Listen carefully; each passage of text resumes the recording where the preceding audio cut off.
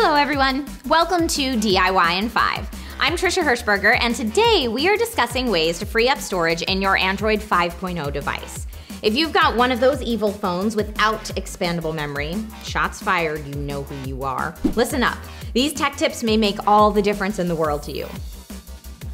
Now, everything we discuss in this video will be using Samsung Android 5.0, so if you have an LG, Motorola, or Nexus device, your options might look a little different. First, let's start with one of the most common offenders of storage hoarding: apps.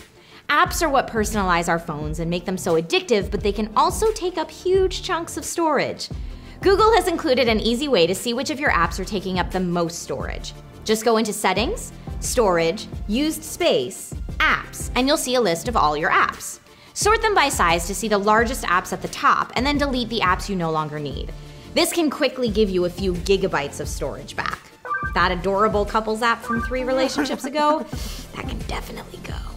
Thanks to the plethora of awesome cameras on newer Android devices, most of us don't use a separate camera.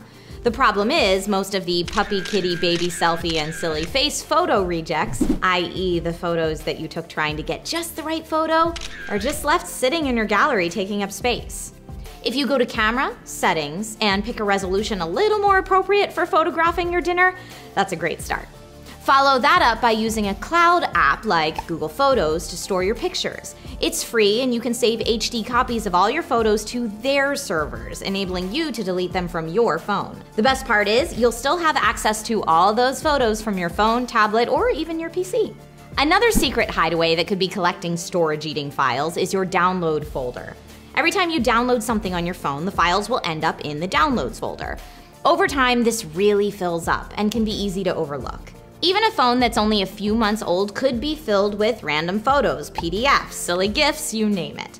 Go to your Settings, Storage, Used Space, Downloads, select the files to delete, hold down until you see the delete icon, and press delete. Bye-bye. Do you watch TV shows or movies on your phone? If so, and you aren't deleting them after, you should, and this will free up quite a bit of storage.